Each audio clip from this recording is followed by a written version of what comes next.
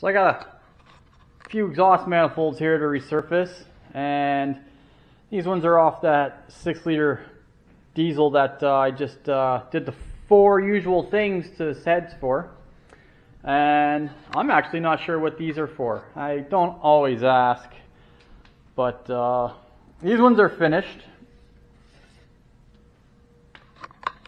They're a little awkward to do, but just take your time and figure it out. And I did those over there, so there's my setup. And I kind of had them, let's see, I kind of had them sitting a little bit, something along the lines of that.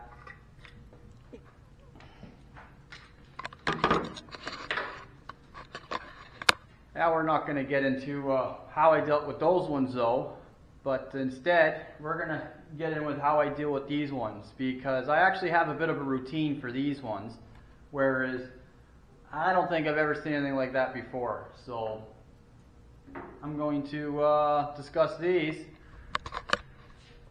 after I clean up that.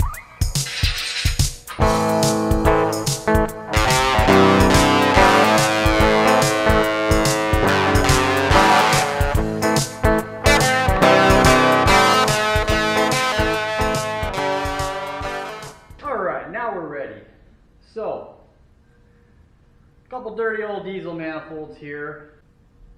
Because I do these quite a bit, I actually do have a little bit of a routine, and I'm able to set these up and get the job done fairly quickly, and ends up being a half decent paying job. So, first thing I do is I'm going to come in here with a wire wheel, and I'm just going to buff off all this crap that's on them.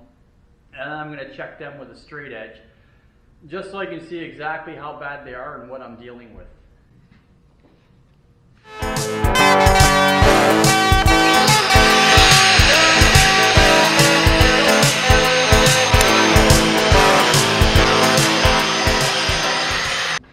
Alright, so I got most of the goop off there. And now I'm just going to check these with a straight edge.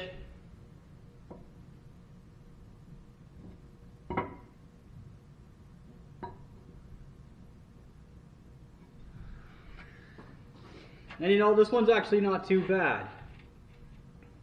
How do I go about setting this up? First off, I actually am going to start off with this on the table, sitting just like that. And probably can't see from way over there, but I got this collector hanging off the edge of the table here. That way there, this whole flange sits nice and flat on my table. Now with this sitting flat on my table, we got a little bit of rock in it, but like I said, this one's actually not too bad. So basically is what I do. I just kind of eyeball the edge of the flanges here with my T-slot. Running a couple of T-nuts.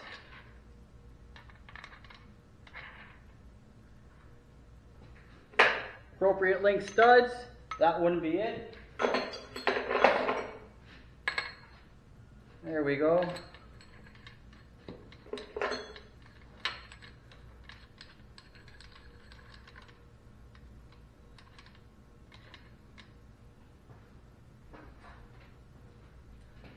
Couple T-slot stops.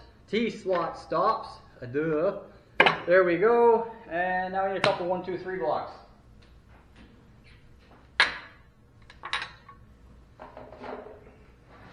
Couple step blocks. Our clamps.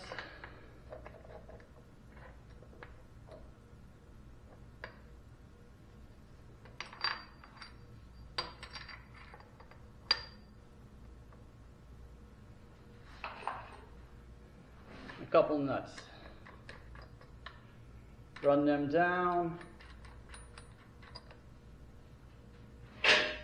Push this manifold up against my T-slot stops. Give this a snug. So you're probably thinking, why the hell would you set it up like that, Jay? Let me show you. It's the time we get that table rotated. Look at that, we just fit. I'm going to grab my dial here, our A dial. Set that up on my spindle. And is what I'm going to do. I'm just going to run a dial across these really quick.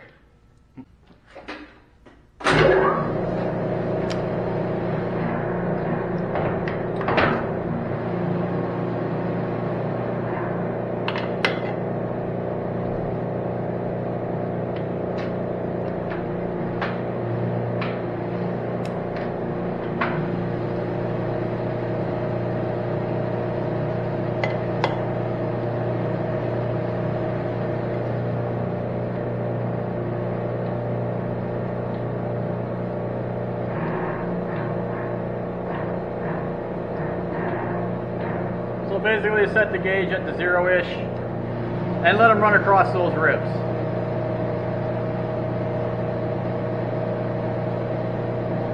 Look how straight those are, or look, you know, nice and square to the table setup, but not perfect, right?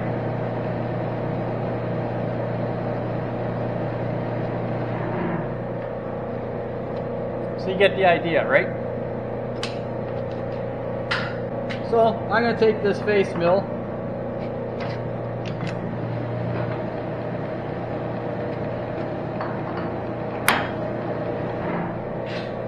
pop that in there.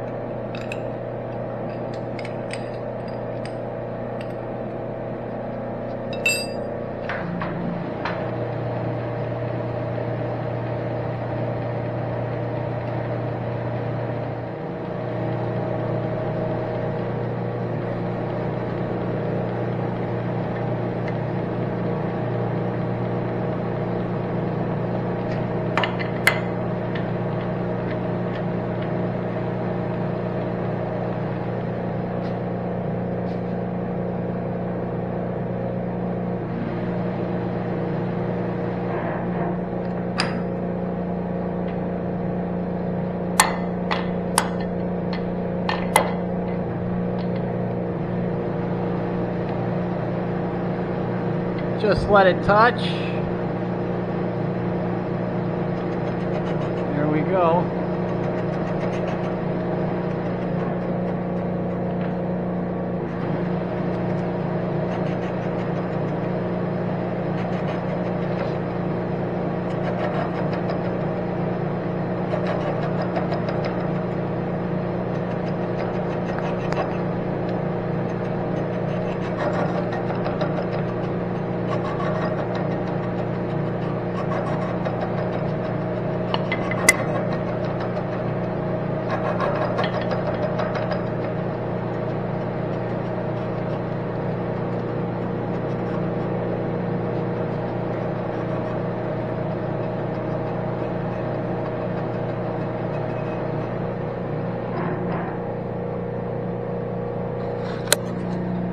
And check that out. I took off minimal material and we got a nice flat spot all the way across here.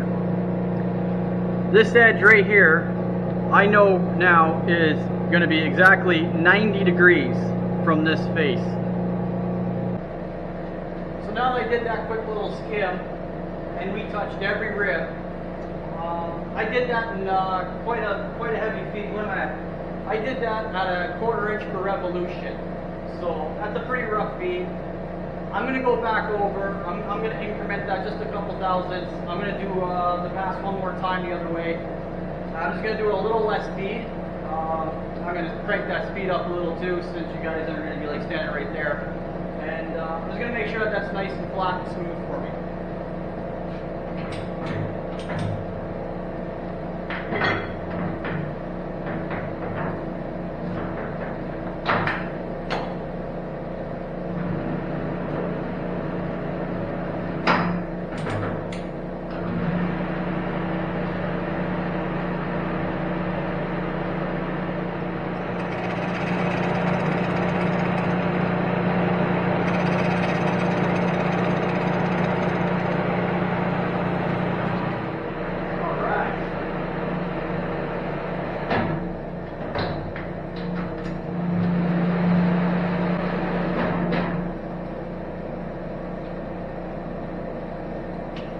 All right, that's awesome. So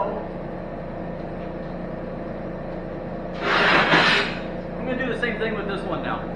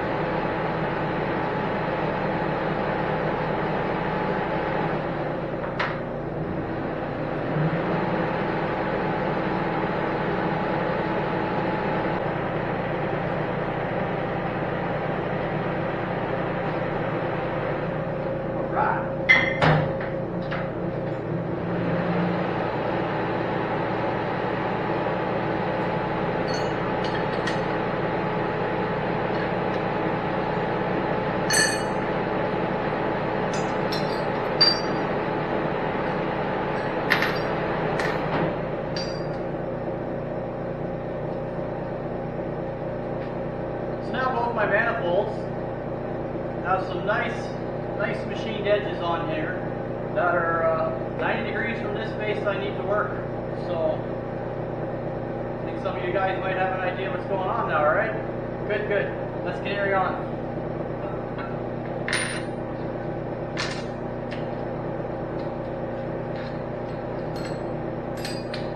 So now I gotta do this edge here.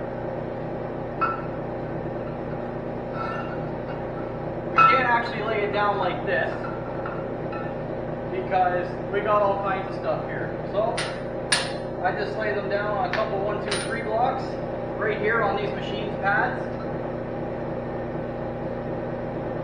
Where are we here?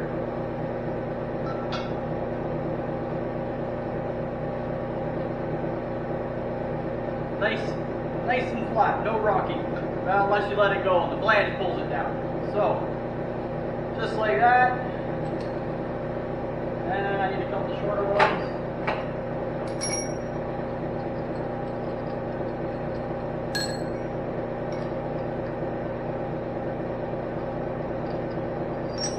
Oh, we need all kinds of stuff here.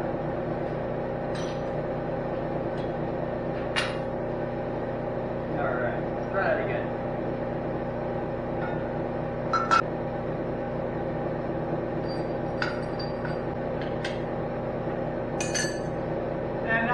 Clamp like that, this thing is safe to let go and it's not going to fall and bang my shins or land on the ways of my nice machine here. So with one clamp on like that, I'm going to come here with my little scale and I'm going to measure how far from the edge of my table that flange is. Now I'm not sure how good we can see this, but we're at about 30 mil from the edge here and we're about 40 mil from the edge here. I gotta get that.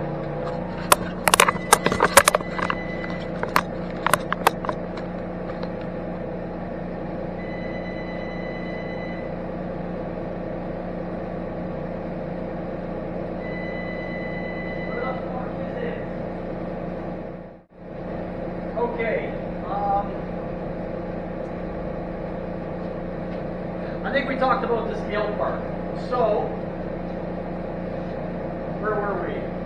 Now, I like to use the metric side because it's just so easily incremental. You know, you got 1 through 150 on this, right? So, where we're at? So I got roughly 30 mil.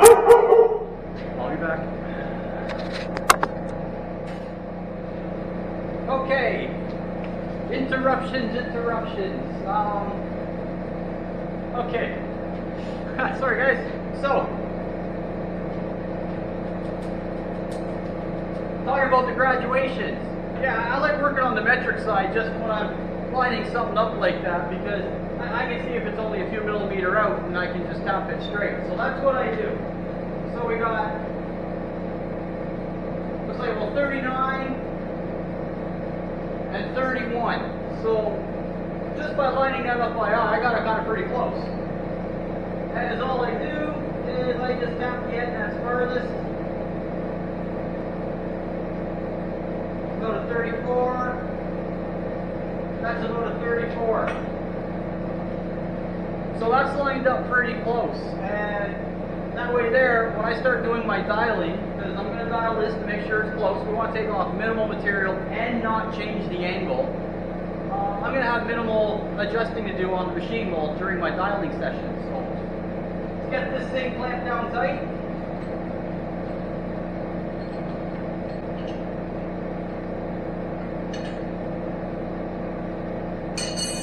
Get my dial. Oh, it's right here.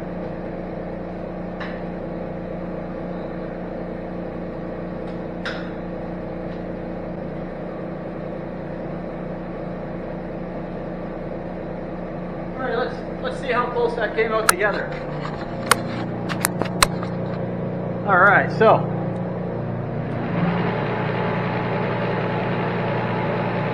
oh, look at that, 0, 0,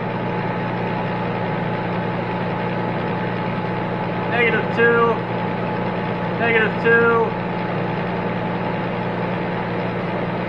-8. Beauty. So we just kind of tap the edge of the table here a little bit. Let's try that.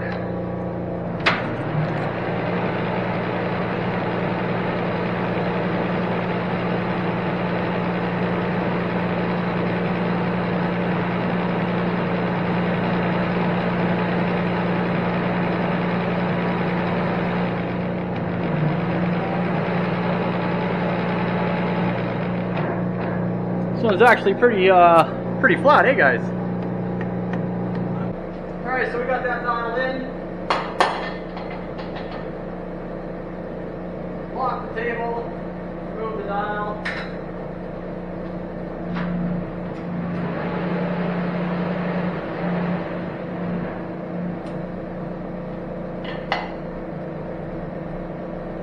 Everything lined up pretty good. Sexy specs on.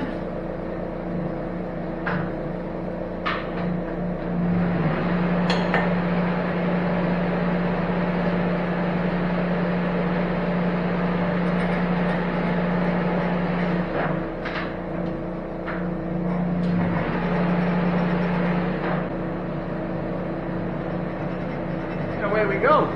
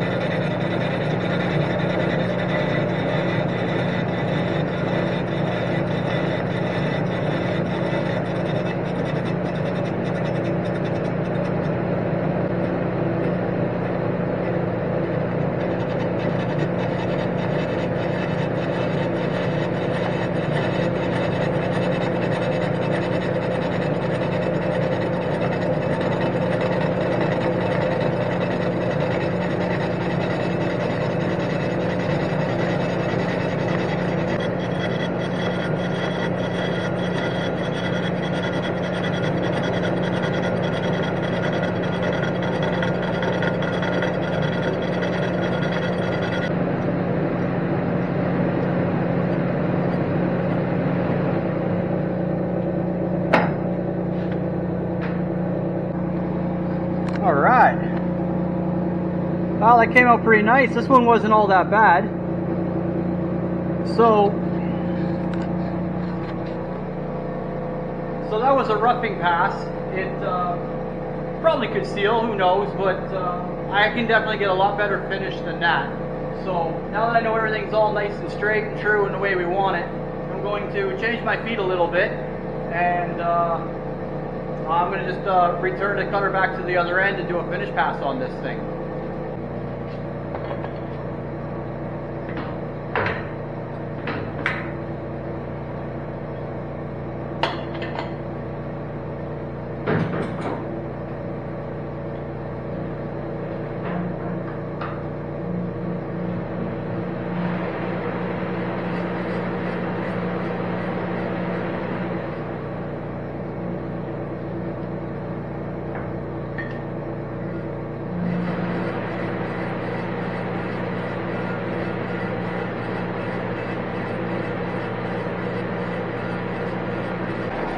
Probably run this quite a bit faster. If you do the math for carbide insert with cast iron, that diameter, yes, I could ramp the RPM up quite a bit on that. But that's not exactly the most rigid setup. So what I find is if I ramp the speed up sometimes on these, notice to use the word term, skimpy setup, you get a vibration or a chatter, and it just takes a little more effort to machine it out. So I'm usually not really in a hurry. I believe slow and steady wins the race. And we'll just let it run out like this.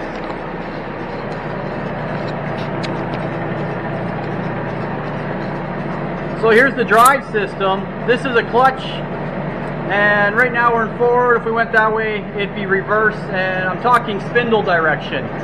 And then these two levers here are my speed gears. So this one here, up here, it's a little dirty and grimy right now, but we have A and B.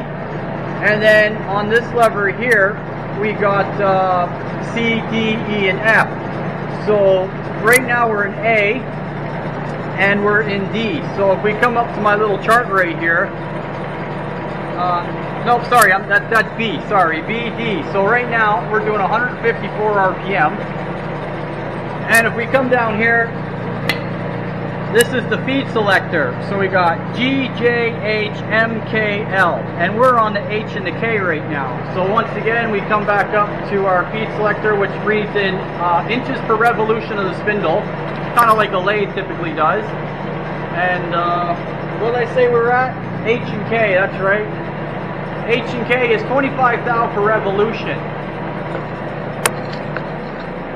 So I got 5 inserts in that face mill, divided by 25, we're getting a 5 thou chip per tooth, which is, that's a pretty decent finish.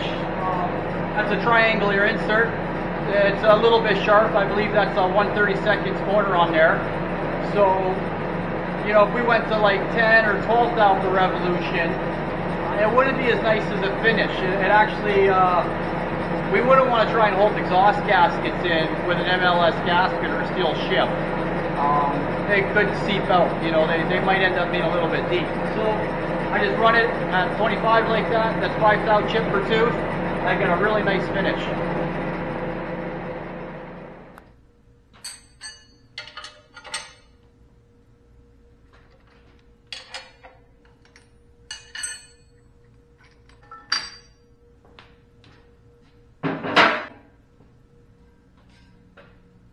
And same thing.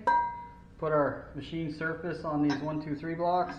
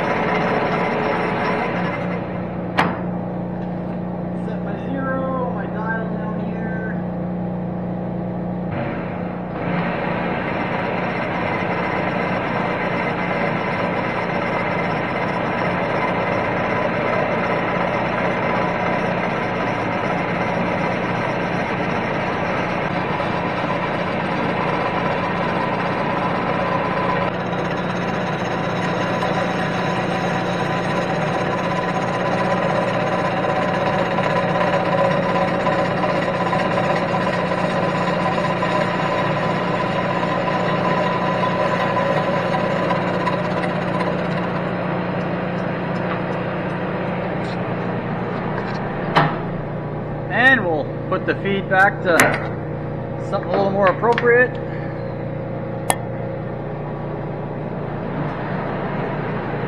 Feed a couple more cell. There we go.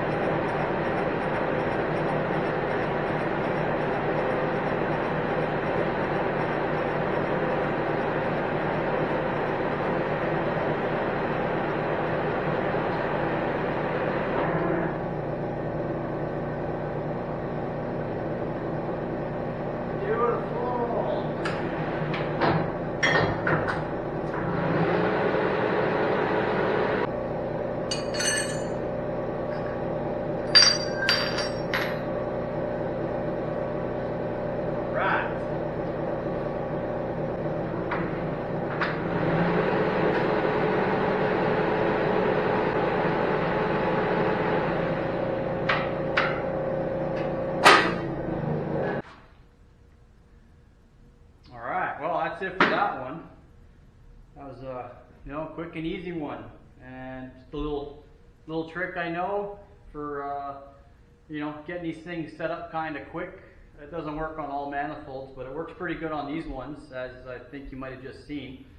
Not sure how much you can see, but I just took a little skim off these ribs here, and everything lined up real nice for me. So that's an easy one. Hope you guys thought that was somewhat interesting, and thanks for tuning in, guys. I'll catch you later.